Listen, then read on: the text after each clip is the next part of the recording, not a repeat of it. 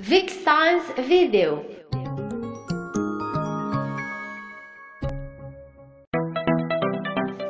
Hi everyone, I am Vixen O'Wally and welcome to the Vic Science Video. One of the most interesting topics of special relativity is the time dilation. The phenomenon of the time passing slower to an observer who is moving relative to another observer is given into account. The perception of the world of the stationary observer and the moving observer is different. Now, that sounds very mysterious, right? So today we will discuss all about the time dilation and how does time dilation exactly works.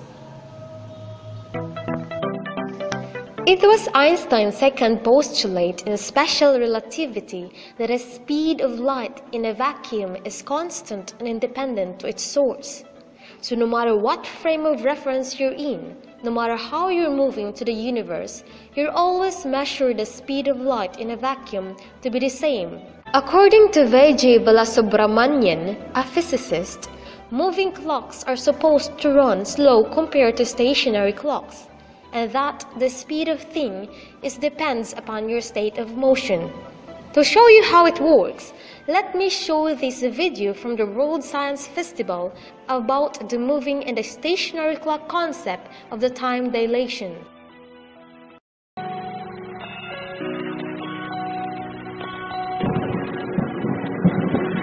So here we have a special kind of clock called the light clock.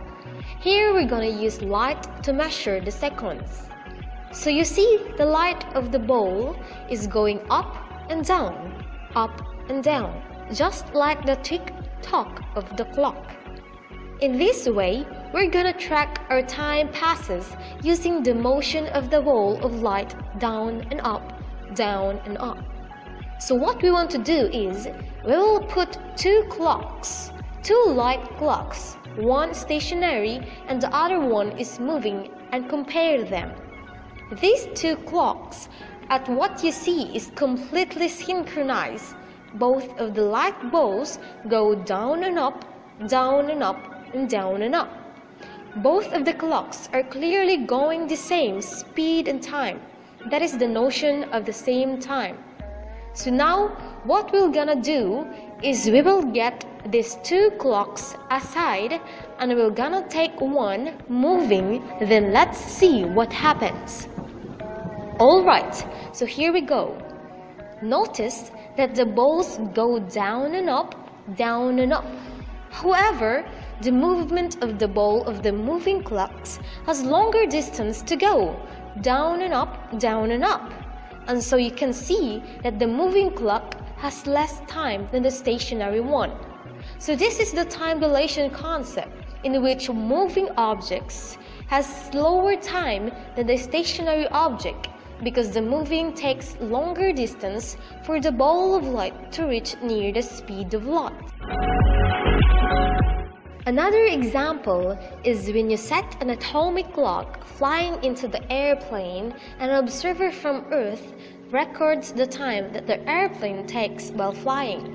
It records longer time in the clock of the observer on Earth than to the clock that is in the flying airplane.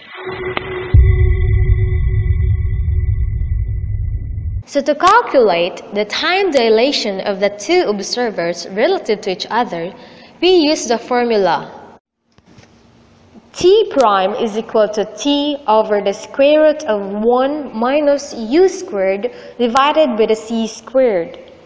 T prime here is the time of the clock as measured by the stationary observer, and the T is the time as measured by the moving object.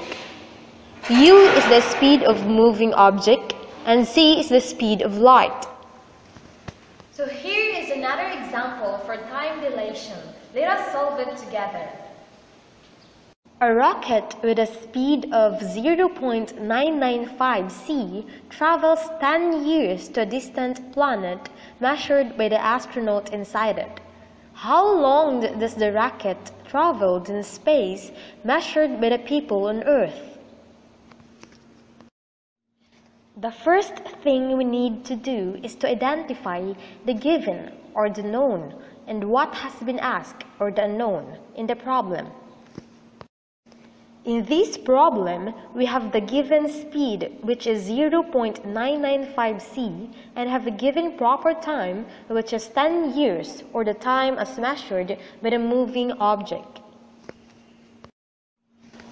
To calculate it, let's use the time dilation formula, which is the t prime is equal to t over the square root of 1 minus u squared divided by the c squared. Then, we need to substitute the given value into the formula. So we have t prime is equal to 10 years divided by square root of 1 minus 0.995 c squared divided by the c squared. Then t prime is equal to 10 years divided by the square root of 1 minus 0.990025 c squared divided by the c squared. Then cancel c squared, then t prime is equal to 10 years divided by the square root of 0.009975. So after which we get the t prime is equal to 10 years divided by 0.0998749217. So t prime is equal to 100.12 years, or 100 years and 44 days.